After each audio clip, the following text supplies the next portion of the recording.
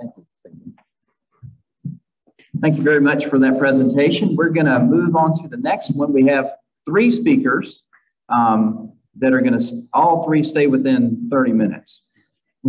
I'm trusting them on that one. So, but they have a lot to talk about. They've got a lot of great experience. So the title of that presentation is 25 Years Later, How Risk to Tomato Spotted Wilt Virus Was Addressed in the Southeastern U.S. Steve Brown is one of the speakers, the executive director of the Peanut Foundation. He was also an assistant dean, and at one point he was a practicing entomologist. There's also Albert Culbreath, who's a professor at the University of Georgia who works on fungal diseases and tomato spotted wilt and other things as well. And also Bob Kemerait, he's a professor at UGA and extension specialist who works in peanuts and numerous other crops. And Steve is going to start us off, and the other folks are going to come up and use the same slide set. So thanks for coming. Thanks, David. It's an opportunity here, a great opportunity for us to talk about 25 years of the former Tomato Spotted Wilt Risk Index and now the Peanut RX. As David said, we're going to try to tag team this. Albert and Bob are still contributing to this day to the Peanut RX. And as the old retired guy, I'm going to try to start off with a historical perspective here. Spotted wilt literally threatened the survival of the peanut industry in the Southeast during the 1990s. It came on very quickly. Land-grant universities found themselves with no answers, like this county agent scratching his head in the field. Every field had some damage, but the severity varied greatly. And for no apparent reason, some fields made a decent yields while others were a total loss. In fact, right next to this field was a field that didn't look near as bad as this one. You can follow the progression of tomato spotted wilt in this slide. Basically, it moved from west to east over a couple of decades. It's vectored by a couple of species of thrips, and I don't think it's any coincidence that the movement of tomato spotted wilt west to east kind of followed the movement of western flower thrips from the west to the east. So you can see kind of some of the highlighted dates over that time. It is absolutely a coincidence, pure coincidence, that Albert Culbreath moved to Georgia in 1989 and that I moved to Georgia in 1990. And then all hell broke loose right after that.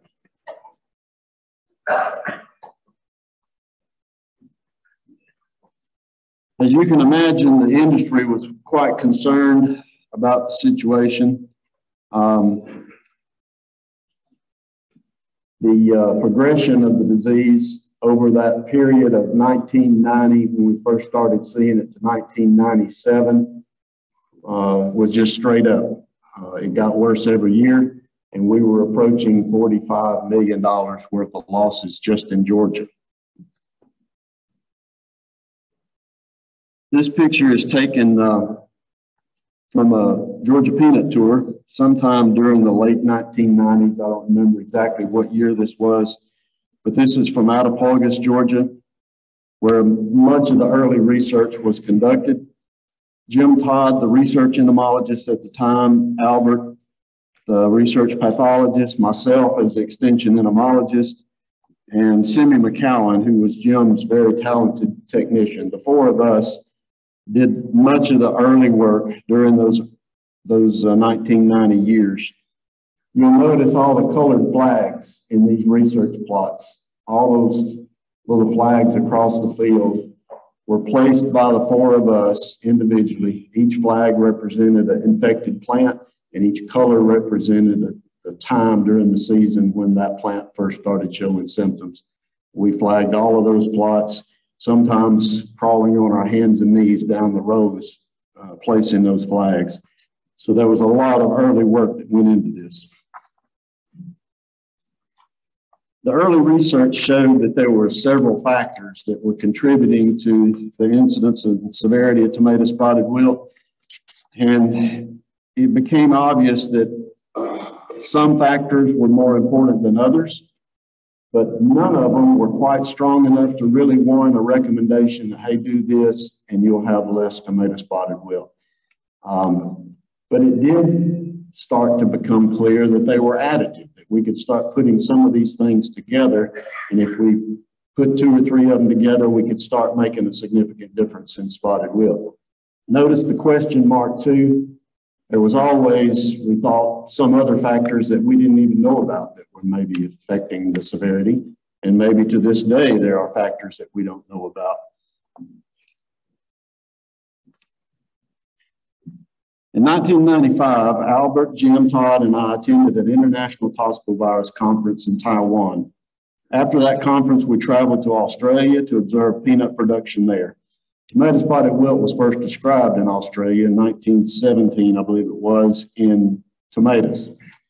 So we wanted to go to Australia. We looked at peanut production there. They weren't reporting any losses to tomato spotted wilt at the time. And indeed, we didn't find any on our trips during that year. We found no spotted wilt. So our minds were spinning at the time. We'd gone to this conference. We were thinking about what in the world are we going to do to try to stop this problem from getting any worse? Lying in bed one night at the Burks and Wills Motel in Kemerait, Queensland, Australia, it occurred to me, why don't we describe this to growers as in terms of risk, a concept that growers are very familiar with, so that we could give numerical values to some of these different factors and try to weight how important they were and present a risk management concept to the growers. Over breakfast the next morning, the 3 of us talked about it, and we first started building a risk index from the information that we knew 25 years ago. This picture was taken on a subsequent visit to Australia just a few years ago. I was much younger the original time, and as the sign says, you may not can see it up there, it says free Wi-Fi now, but there was no Wi-Fi 25 years ago, I assure you. This is one of the early versions of the risk index. Each box there shows one of the different factors and the numerical values that we assign to those factors.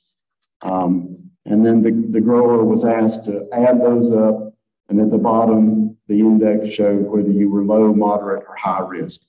Admittedly, the first versions of the index were our best guesses. We assigned values based on small plot data, and we tried our best to give it the right value, but it was admittedly guesses.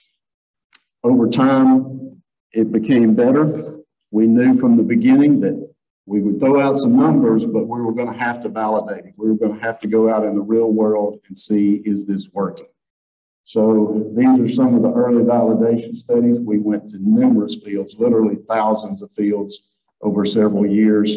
These were commercial grower fields. We gathered background information. We plotted risk index value on the x-axis and spotted wilt severity on the y-axis. And admittedly, some of these first years, the regression lines were pretty weak. I mean, there was a trend there, but pretty wild variation. But over time, it started getting better. And one thing you'll notice over time, by the time we get to the lower right over here, we were finding fewer and fewer fields that were high risk. The growers were listening to us. They were starting to change their practices, and we didn't have as many fields that were considered high risk several years into this project. So we started to validate, and not only did we validate and draw a regression line, but we would try to figure out the outliers. If we had outliers, we'd say, why are they outliers? You'll notice the circle at the top, we circled those. Those were all April planted Georgia greens. So we thought, are we giving enough points to the April planting date? So this was all part of the process over the years, and we kept changing those values and modifying them as we learned more.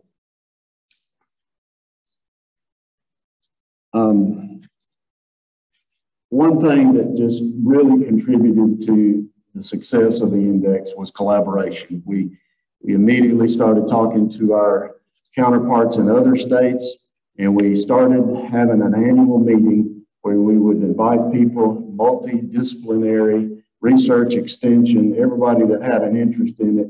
And we would meet at a state park, which was right there close to where Alabama, Georgia, and Florida all come together. And we'd rent some cabins. This was in December. We'd share data, we'd talk about it, we would decide on how to modify the risk index for the next year. And then we'd have time to get that incorporated into our publications and our presentations for the grower meetings for the next year. So in that picture, it's kind of dark, you may not can see it, but you may recognize some people you know. That's Dan Gorbett in the back, Jim Todd, John Beasley's there, Ron Weeks is there, this is Albert down in the bottom right. So there were many, many other people that don't happen to be in this picture, but there was, the point is there was a lot of collaboration. The message to the growers was you don't have to adopt every component of the index. Some people would say, yeah, I like Timic, I don't really want to use Thimet. So our message was you don't have to. The goal is to get your total risk down to 65 points or less. Any way you can do that, we feel like you're going to have less tomato spotted wilt. In summary, an effective risk index is a scientific model. It's modeling a scientific or a biological system. And by nature, it's very complex.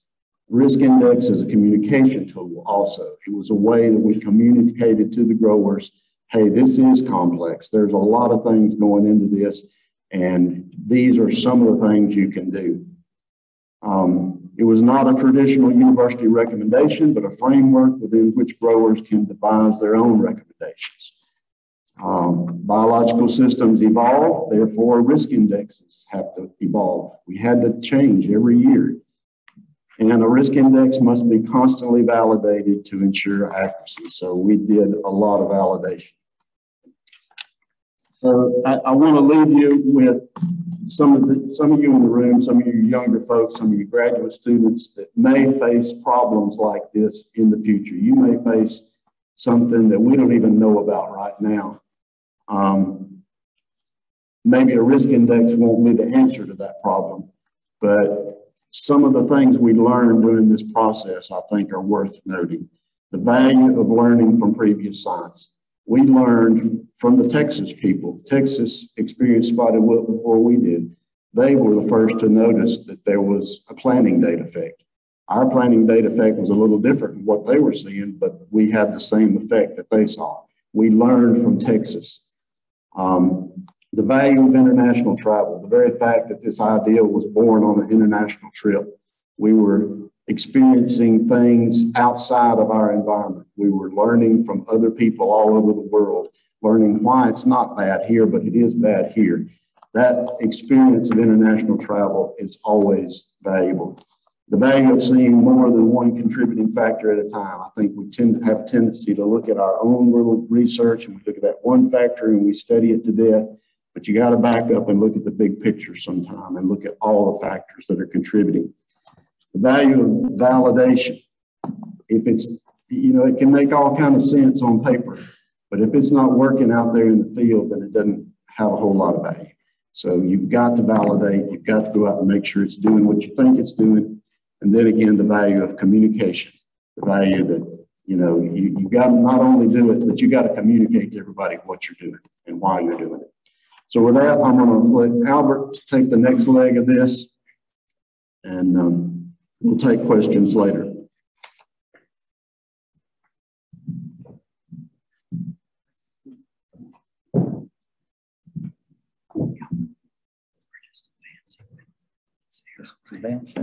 Okay. Thank you, Steve. It's an honor to be here. It's been an honor to be involved in the spotted wilt process. I'm primarily a researcher. Bob and Steve are primarily extension folks. So it's my perspective on the handling of the risk. The thing I wanted to start on, though, was the state of risk we were in when I first got to Georgia, and our recipe for a severe epidemic. That's something we teach in our introductory plant pathology classes. But at that time, we had a near monoculture of about 750,000 acres of TSWV susceptible varieties grown in the Southeast, grown in Georgia at that point in time. Most of that was flow runner. We had the introduction of TSWV, again, an extremely susceptible variety. We were still planting very early. We were moving to sparser seeding rates. So we had an excellent recipe for the epidemic when the virus was moved in. Western flower thrips came. We already had tobacco thrips, both of which were very competent vectors. And as Steve pointed out, things really broke loose those next few years. With such a susceptible variety as flow runner, of course, one of the key things we were looking for was resistance, anything that could help us reduce the risk through a different variety. Southern runner had already been released. It was never really accepted as a cultivar, but we found it did have a moderate level of resistance to tomato spotted wilt virus. Again, never really caught on a large scale basis, but it was there. It provided a much needed suppression of spotted wilt compared to flow runner. But in spite of it not ever being accepted really as a widespread use commercial cultivar, it was a key factor in addressing spotted wilt. It was apparent in a lot of crosses, one of which gave us Georgia green, which was a key factor in our addressing spotted wilt and turning the curve on the losses that we saw starting after that extreme loss in 1997. Georgia green was released in 1996. A TSWV resistant cultivar, a moderate level of resistance. It needed all the help it could get. It became very quickly the predominant cultivar grown in the Southeast. I think it was a huge factor in literally saving the industry, but we needed more resistance too. The thing about Georgia green, so many of the factors that Steve talked about in the index, Georgia green responded to changes in planting date, increased seed population, the at-plant insecticide Thimet. We had a lot of insecticides that we can control thrips with, but that's the only one we've had that helps actually suppress spotted wilt. Twin row patterns, strip tillage. So all that package really helped us put a dent in the spotted wilt losses that we were fighting there. The next reduced risk variety that came on board was C99R. I think I skipped that, yeah. And C99R was released in 1996, primarily for late leaf spot resistance, but it did have an improved level of spotted wilt resistance compared to Georgia green. It was adopted on more acreage typically than Southern runner, but never really became widespread, but it reduced the risk from 20 points that we were looking at with Georgia green down to 15. So it was a small step in a lot of ways, but a huge one in others. Again, never really accepted on an extremely wide scale basis, but it was a key factor in breeding programs, not just in Georgia or not just in Florida where it came from, but in Georgia as well. It became the parent of Georgia 06G, Georgia Greener, Georgia 07W, Florida 07, and Tifgard. And that group of varieties had a huge impact on peanut production in the southeastern United States. All of those became, were 10-point varieties. So reduced the risk 5 points compared to the best that we had previously, the C99R. And of course, 06G is still the predominant variety grown in the Southeast, but the combination of those, the level of resistance they had to tomato spotted wilt virus, as well as some other pathogens, that group has had a tremendous impact on peanut production.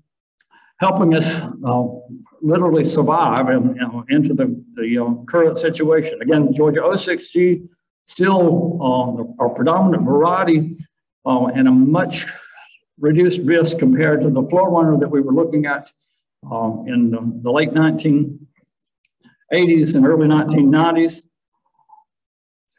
Breeding continues and has continued to look for better and better resistance. This slide shows some couple of the better lines. Jorganic was released. The 94022 is not acceptable as a variety, but has been used and is being used in genetic studies and crossing patterns. So hope for the future. Jorganic was released as a leaf spot TSWV resistant variety. Was our first 5-point category variety. Was used some in organic production on a limited scale. Had a red test of those. Was never really used as a widespread commercial cultivar. But the impact of that variety is still being seen. As with others in the past that were not used as widely, it was an important and is an important parent being used. It's a parent of Georgia 12Y, which currently is the best resistant variety we have in terms of reduced risk to tomato spotted wilt virus. It's a 5-point category. This picture shows you just a comparison of Georgia 12Y to Sun Oleic 97R, which is about the same resistance level as Floor Runner had. So a night and day difference from where we started back in the late 1980s to where we are now. Again, this shows same variety, same susceptible variety, Sun Oleic 97R, compared to one of the most resistant breeding lines that I've ever worked with. Again, 94022 is not acceptable for commercial production, but it has a tremendous resistance, field resistance to tomato spotted wilt virus. So a hope for the future. So 12Y, a couple of other 5-point varieties we have now. But I think the future for reducing further our risk to tomato spotted wilt virus lies in our germplasm. David Bertiotti will talk to us in just a few minutes about beyond the genome and such. I think that's the secret for conquering tomato spotted wilt virus in peanut. Hope for the future. The other thing I wanted to mention is 4-8 insecticide, and Scott Monfort will talk about the sustainability, availability of pesticides for peanuts and the importance of that. The 4-8's been really the only insecticide that's helped us reduce the risk of tomato spotted wilt virus. This shows a picture of the burn that spotted wilt causes. So it's ugly. I wouldn't want to use it if I didn't have to. But it's something we found out early, even things like Floor Runner, Georgia Green responded to it, but the varieties we have now still respond to that. And the impact of the use of Thimet can take us from a 15-point risk to a 5-point just for the insecticide. This is a shot beside, the plots were not side by side, but were from the same rep of the response of Georgia Green to Thimet. We still see a very significant response to this insecticide. A major part of our risk management program in peanut. It does control thrips, but it does a lot more than that. Over the years, where the black line here would show what we would expect if it's a 1-to-1 relationship between Thimet non-treated versus Thimet treated. This is across pretty much all the varieties that we have available now over the last several years. We get about a 30 to 35% reduction in incidence and severity of spotted wilt with the use of Thimet. So again, that combination of using the best field resistance we have with as many different factors as we have, and again, the Thimet is one of the factors we can put together in most any field where we're growing peanuts in the Southeast. That, I think, is a key factor for us in managing spotted wilt now. And of course, I think genetics and improved resistance is going to be key for us for the future. So with that, I'll move on and turn things over to Bob.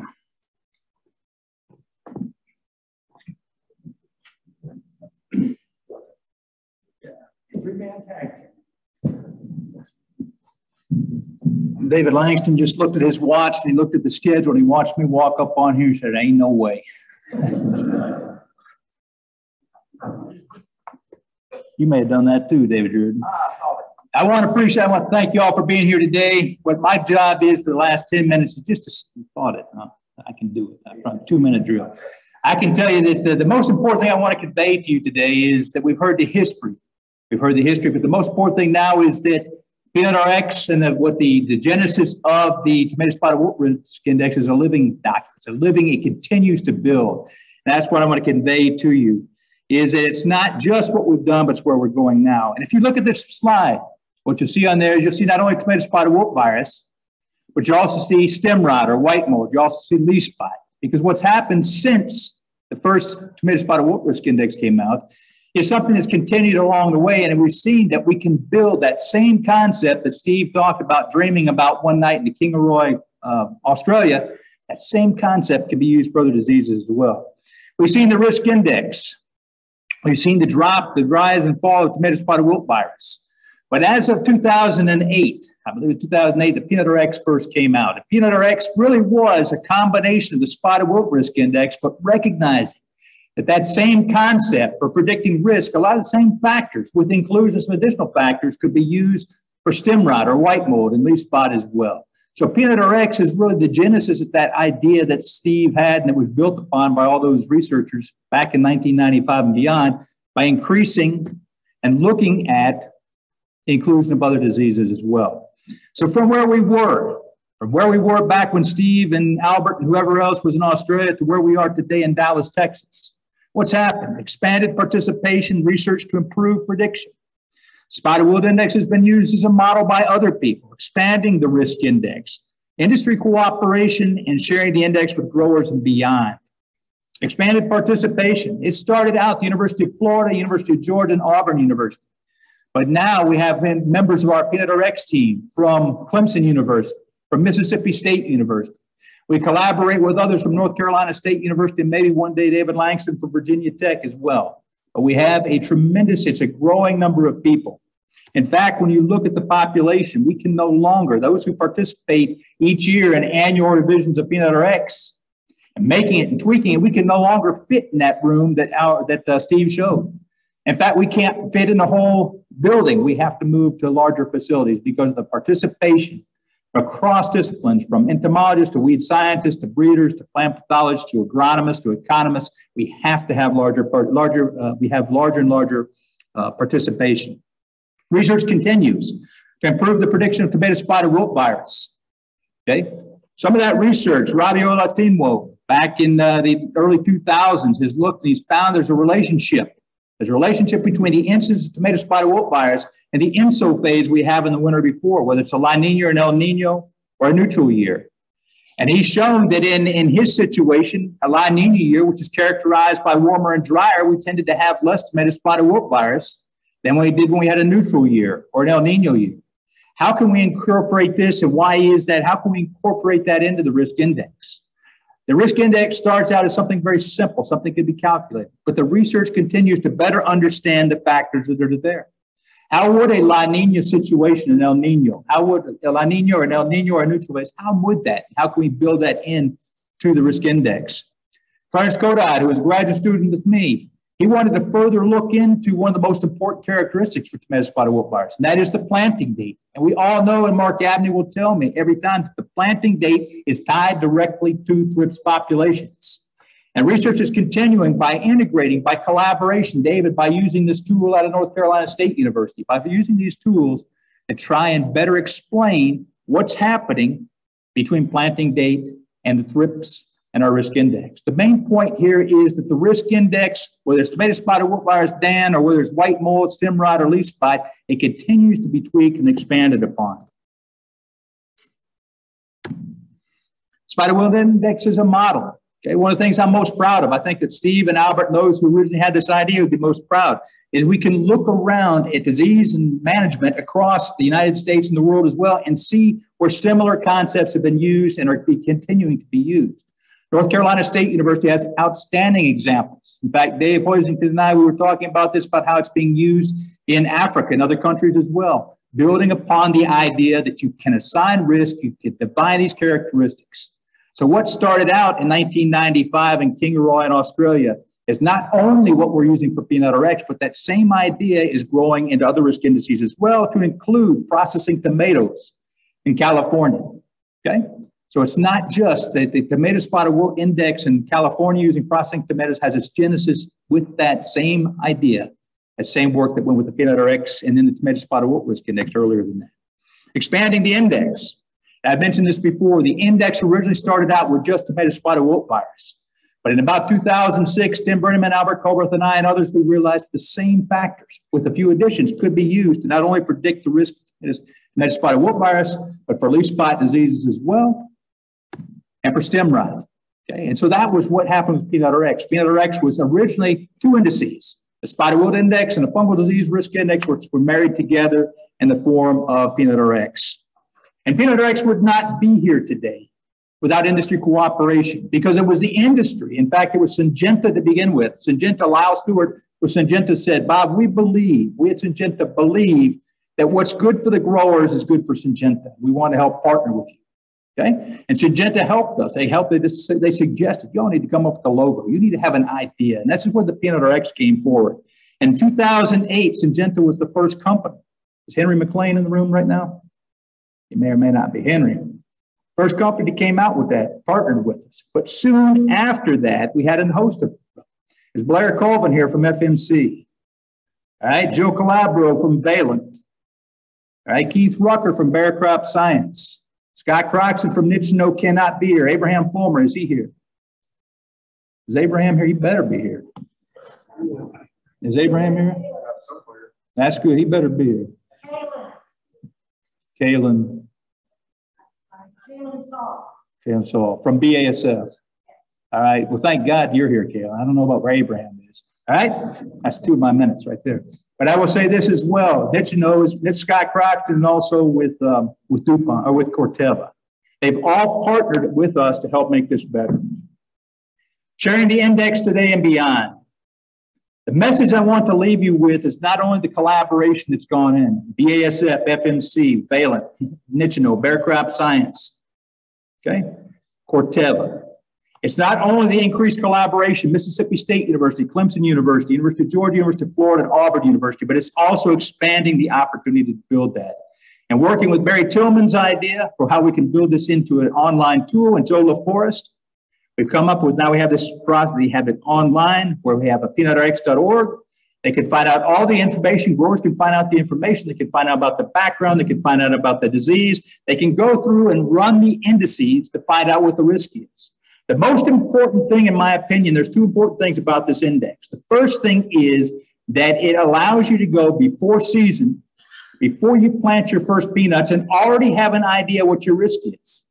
The white mold, the leaf spot, the tomato spotted wilt virus. And if you are high risk, you can change, you can play with the variety, the planting date, and you can find out what it takes to become low risk. But here's the most important thing. I was challenged in California when they brought out their tomato spotted wilt tomato processing index. And they said, Bob, nobody is using this. We are counting the clicks on the internet. We're getting very few clicks. And in their opinion, they said that's a sign of failure. I said, I promise you that's not. You could go to any peanut grower in Alabama, Georgia, Florida, South Carolina, or Mississippi, and you could ask them, which varieties are more resistant to spotted wilt? What planting dates are more important as far as spotted wilt go, or white mold?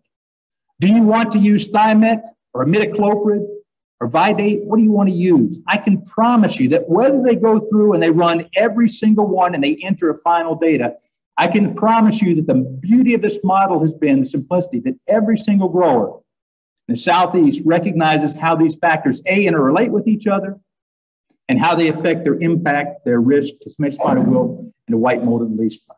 That didn't start with me. That started a long time ago. It continues today. We look forward to collaboration. Thank you for your time, and thank you for the industry here for support of Peanut RX. That's what I got.